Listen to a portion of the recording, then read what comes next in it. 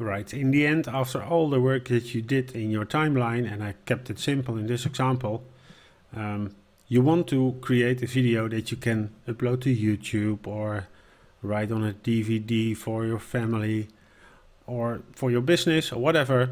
Eventually you want to export your project to a video format. And Filmora provides you with a lot of options, and I'm not going to cover all of them.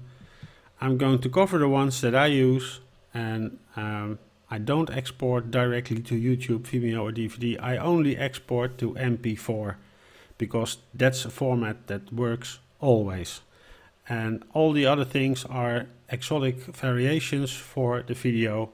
MP4 works great on every device that I know, and so I'm going to focus on that. And what you can do is create the name for your video, and you can choose a location where you want to store the exported file, and you can move that later, of course, but this is the location where Filmora will place it.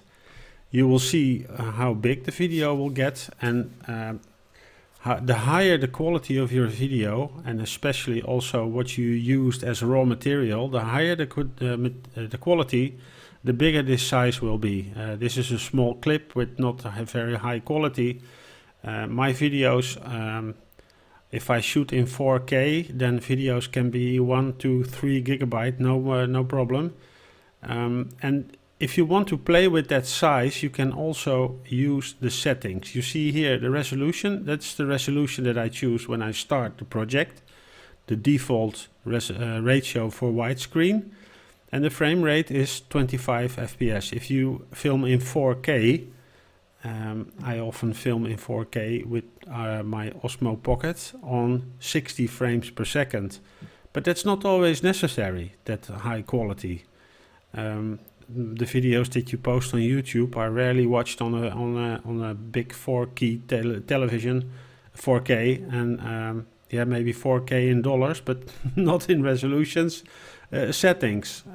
The settings you can choose good, better, and best, and what you see happening in the settings below is that especially the bitrate is automatically changed if you choose good, better, or best. But if you choose good, then the size will be 45 in this case.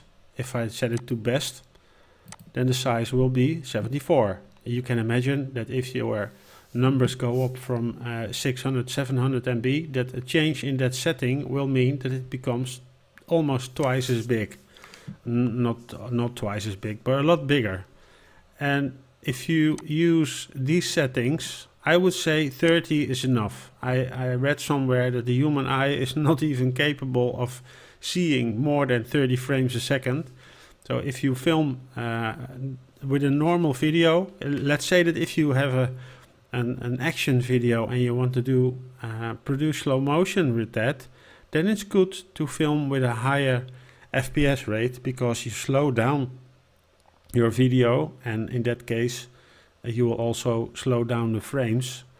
So then if you film at 60 frames per second and you slow down the video by 50%, you still have 30 frames per second left.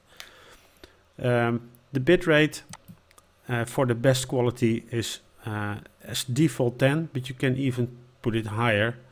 But let's see, if I take this one up, then immediately my file becomes 500 MB, and that's ridiculous for a small clip like this one. So be aware of picking the right ones and test it. Maybe your material is that good that if you choose good and you look at the result, then it will be probably fine. With the audio, I wouldn't touch that. Just leave it that way. It's fine as it is. The default values, if you start playing around and you want to reset it, choose default and everything will be like it is for the best quality of your video. The only thing that I play around with sometimes, if I want to have an MP3 file just for the sound, let's say that I downloaded a video and it has a certain sound effect in it. If I trim that video, and I remove the video and I have detached the audio and I want to have an MP3 of it because I want to use it as a sound effect, then it's very easy to export that this way.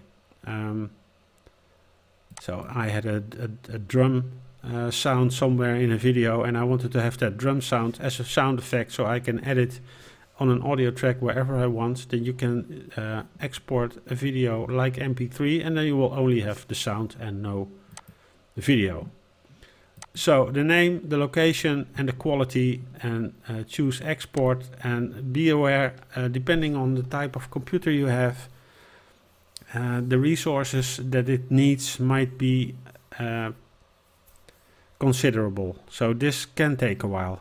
Don't be surprised that if your video is 10 minutes that it takes 10 minutes to create the video. And in some cases your hardware is so fast that it can be done faster, but in a lot of cases I start the export and I go make a cup of coffee and I go back in 15, 20 or even 30 minutes.